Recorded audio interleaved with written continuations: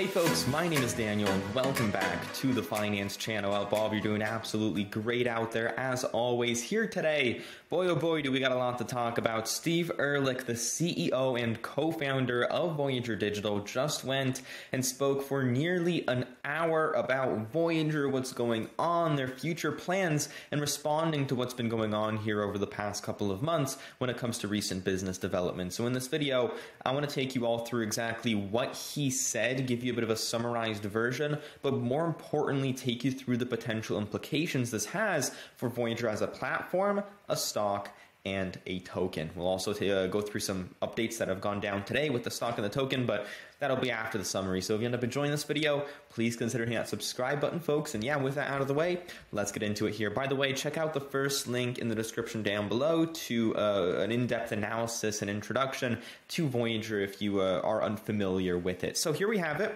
These are my notes that I took.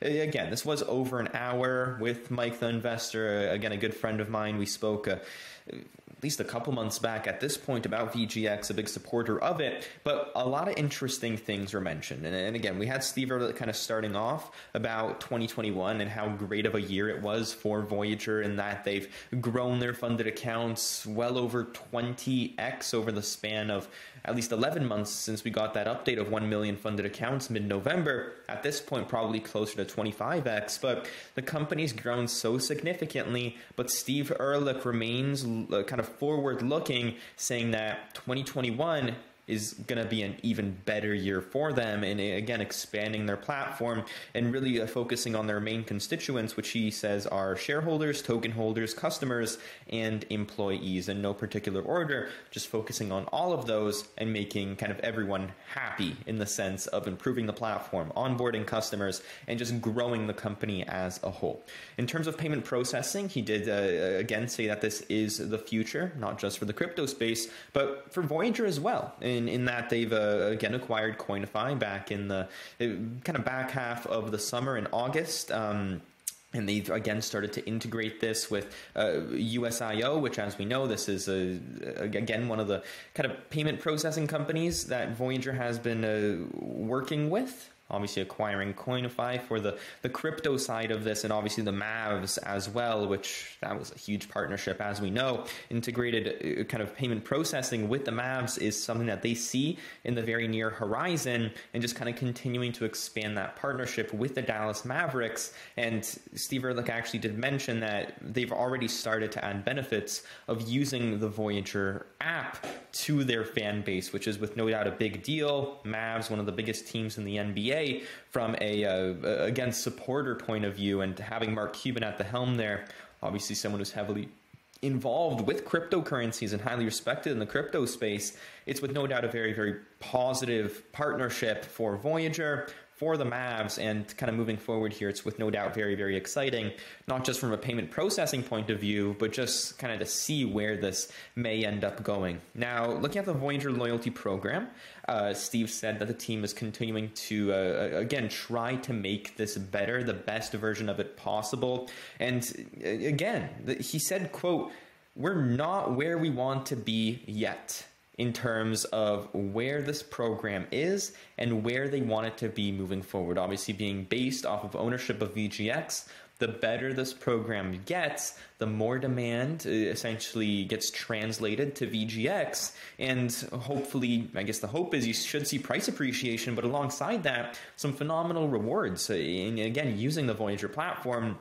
And he did point to a debit card integration happening when that does end up getting launched in the near future. He did focus a little bit more on the debit card in a bit of a moment here, which we'll go through. Now, we got to keep in mind, Voyager has grown so significantly to a point where they're a multi-billion-dollar company. But I think a lot of people forget the fact that Voyager is just 18 months old in terms of how long they've been in business as a crypto brokerage.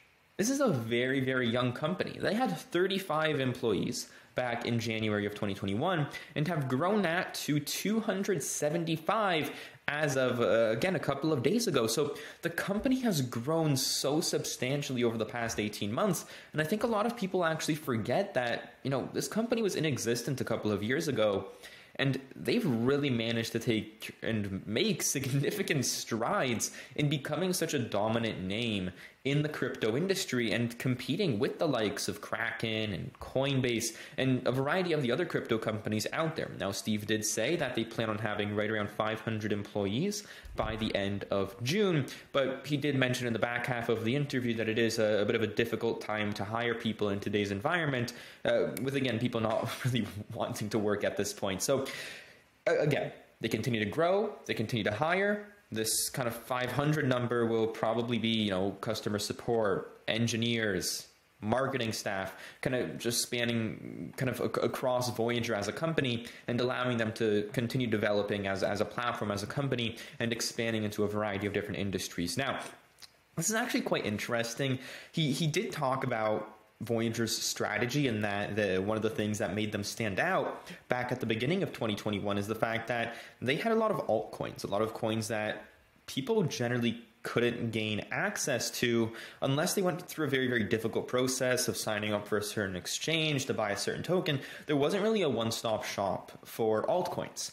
And what Voyager did is they implemented a lot of the altcoins onto their platform. A good example of this being Dogecoin, where a lot of people just went to Voyager because they had Bitcoin, they had Ethereum, but they also had the likes of Dogecoin, recently Shiba Inu, which was with no doubt another big deal, and even something like Sandbox, right, which over recent times has gone up significantly in value, but Voyager was also one of the only platforms that allowed you to buy it. So you just kind of look at the strategy, and Steve mentioned that Coinbase has actually taken notice of this and started to implement Voyager's strategy. We just recently had them launching the VGX token on the Coinbase and Coinbase Pro platform, and you see them continuing to follow this strategy. So again, Voyager, they're taking the proper steps. The big guys are kind of copying them at this point, and you know that's something that we can expect. But it is with no doubt a positive seeing the big dogs following in Voyager's footsteps. Alameda Research, this was a partnership that, or I guess an investment that Alameda made into Voyager, from my understanding, right around $75 million. And Steve mentioned how this continues to build Voyager's partnership with FTX, which, as we know, very prominent name in the cryptocurrency space, and will allow them to continue developing staking rewards as well as derivatives. Now, this is fascinating. In the sense of crypto, this really focuses around crypto swaps, futures, and even potentially options. And the fact that Voyager is already a registered broker-dealer is a big, big deal in allowing them to, again, allow consumers to participate in these aspects of the crypto space once they do end up getting launched. So again, expect big things when it comes to futures and options as potentially being a big differentiator for Voyager when the time comes, and obviously something to look forward to. And again, Alameda Research, that investment that they made into Voyager, obviously one of the individuals high up there at Alameda being the founder of FTX, it continues to build this relationship and continues to strengthen Voyager from the perspective of, again, a new product launches here. Now, looking at the debit card, this is also a very, very exciting step for Voyager, being able to use USDC, at least once it does end up getting launched within the next little while here, and earn 9% on a yearly basis by just simply holding the money there.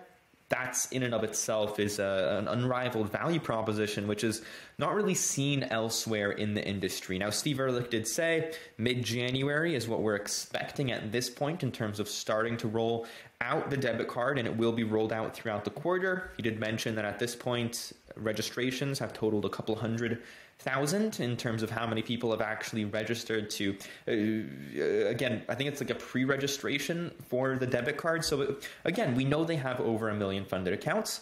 And it's great to see at this point that already a couple 100,000, whether that be 200,000, 300,000, have signed up. I think it showcases Voyager's customer base and the fact that they're very, very engaged. And, this is going to be a big testament to, once Voyager ends up expanding into loans and stocks and credit cards, are people going to be willing to use their products?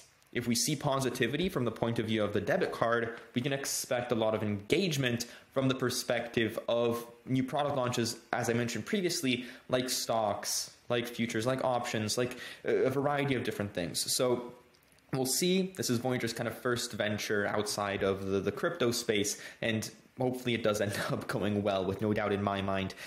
Steve mentioned again, this is a huge customer acquisition tool. Again, unrivaled in the industry at this point. And in addition to that, he did hint that the Voyager loyalty program will be heavily debit card integrated, in that there will be a lower and a higher tier at some point in the future.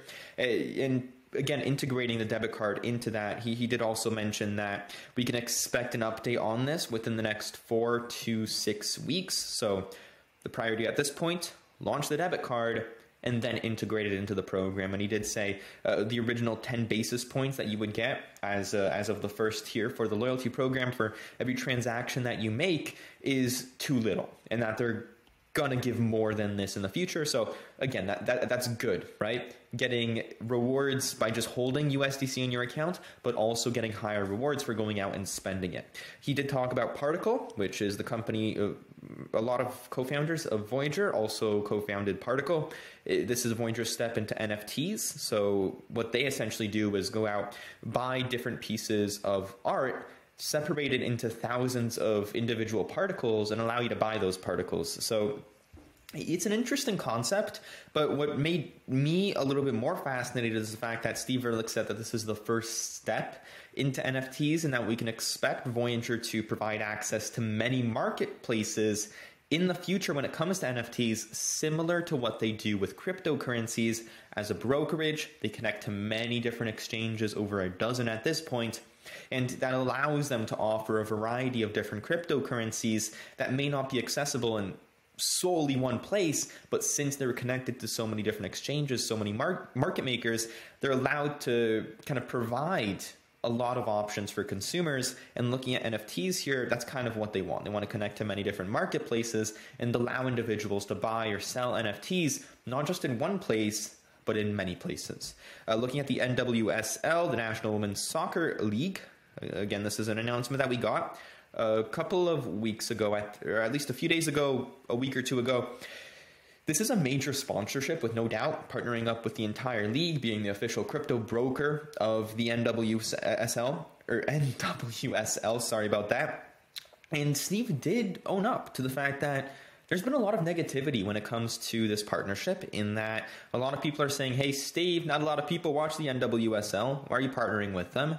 And Steve responded with that immediately after Voyager partnered up with the NWSL, we saw Crypto.com go out and sponsor a single team just a week later. So we'll see what ends up happening. A lot of emphasis here was put on evening the playing field with women and men, and just focusing around that aspect with Voyager as a company and partnerships. So we'll see what ends up happening. I'm optimistic that Steve and Pam Kramer, the chief marketing officer over at the company, know what they're doing. But again, it's not going to be a needle mover, in my opinion, but it does offer exposure to a completely new space and a new demographic that potentially hasn't been explored before, with, again, the female population. Brian Brooks. This is exciting here. We talked about this one yesterday. He did go up in front of Congress, absolutely wowed millions of people around the world with his ability to very confidently speak about cryptocurrencies in a way that is very, very easy to understand. Just his articulation is something that I have not seen before. So phenomenal to get him added onto the board of directors over at Voyager. And Steve mentioned getting more regulatory experience is the main reason behind that. And is another step to uplisting to the NASDAQ, which we know that's a big deal. Getting the stock uplisted to the NASDAQ, more liquidity. Again, much easier to raise money from the perspective of Voyager, building that reputation as a company. So those are the main points. We did actually get a little bit more here. I had to go to another page talking about Europe. March 2022 was their original timeline. Steve did say they might miss this. So keep that in mind. He's being a little bit more realistic when it comes to timelines at this point. He did get into a lot of people hated on him back earlier in 2021 because of the fact that he gave unrealistic timelines and wasn't able to hit them. So I think he's realized that, and he said, all right, let me be a little bit more conservative, give some more time. And not get into a situation where I'm having to miss timelines the same way Elon Musk set ridiculous quarterly goals back in 2018 and kind of shifted that again into the 2020s here. So again, it's not ideal if they do end up missing this, but he did say that it will happen within 2022. And in my opinion, again, if it doesn't happen in Q1, Q2 is almost a given at this point. So he did actually talk about how it's a real pain in getting there and how they have to literally build a duplicate system to be in Europe, which is with no doubt expected. But again, they got to do it well, and it will happen, right? This is, we kind of think about it. This is a very, very short time frame. I've just been covering Voyager for a year, and since then they've announced partnerships with payment processing, with staking, with a bunch of new cryptocurrencies going from like 30 or 40 when I started to cover it to over 70 at this point. And again, whether it be stocks and Alameda Research and FTX, so much has gone down. This is still a very, very short time frame that we're talking about, and it's not like Voyager isn't growing. So if it takes an extra month or two to get to Europe, I really don't care. As a long-term investor, I say, all right, if it takes a couple extra months, it doesn't matter because they continue to grow within the United States, which at this point is the biggest market that they can kind of attack. Looking at the desktop app, Steve said within Q1, it'll get launched, and he said that they will definitely beat that. Again, emphasizing on the point that he doesn't want to give out a date like January 15th and miss it. So he's saying Q1, but definitely in Q1. So again, expect that in Q1 and expect something different than, let's say, TradingView, which he said is something a lot of platforms do. So expect something unique, I guess, is where he's kind of going with that. When it comes to customer support, expect a live chat and phone line in 2022. Now, he did originally say that this would happen by the end of 2021.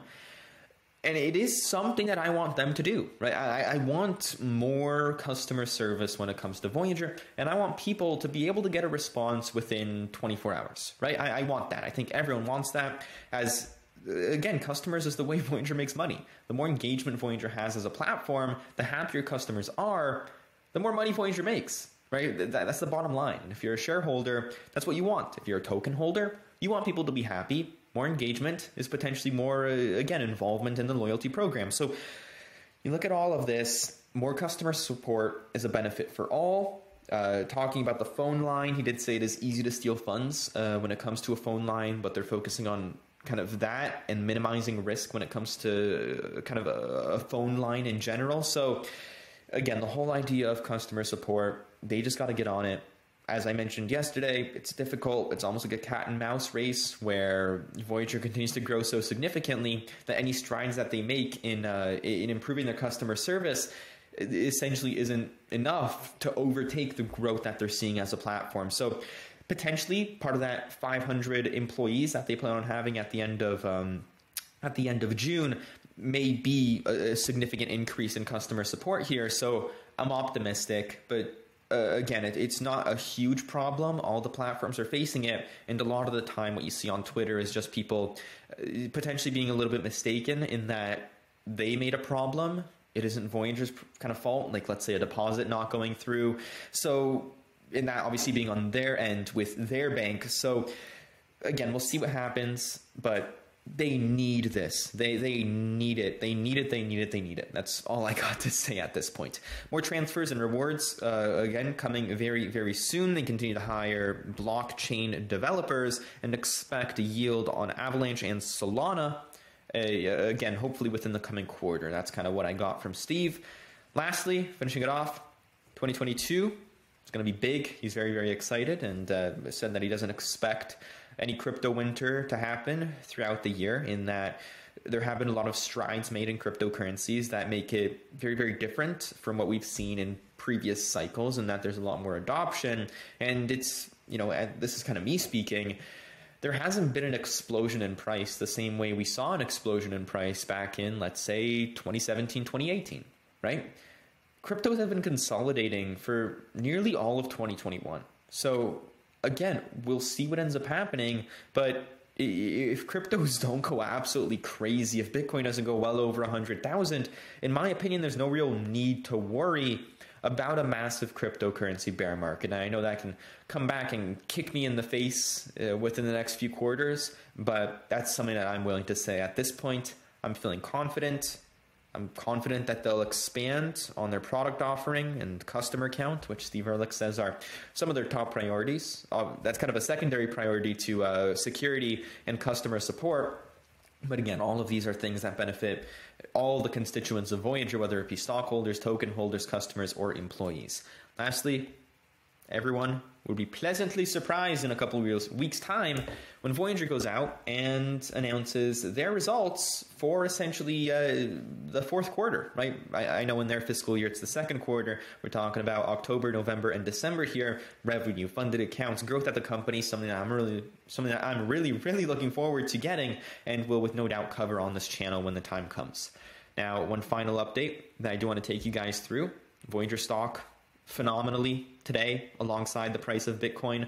VGX token at around $3.15. Again, doing phenomenally alongside this kind of breakout that we've gotten with the price of Bitcoin. We talked about it yesterday.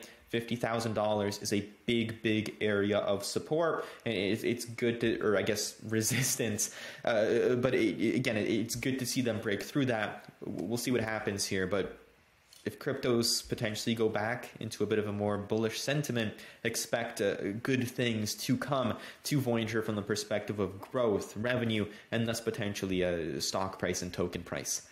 One last thing, a lot of people are looking at their brokerages and kind of seeing Voyager at 100% loss, potentially being delisted.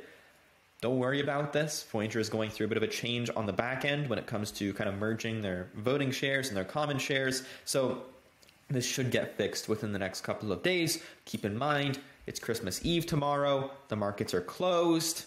Take a bit of time, spend it with your family. Obviously, Voyager can... Okay, obviously, if you're in the United States and you have the Voyager app, spend all day on the Voyager app. I can't do that, but take a bit of time off, and obviously we'll kind of recoup when we after the Christmas holidays. Anyways. Thanks everyone so much for watching. I really do appreciate it. And yeah, I'll update you guys when something else happens with Voyager, whether it be a new interview, a new press release. So make sure to subscribe to stay tuned. I'm very excited to see what 2022 brings for Voyager as a company, although it is over a week away at this point, but you know, it's an exciting time. Anyways, thank you all so much for watching. I really appreciate it, and I will see you all in the next one. Bye-bye.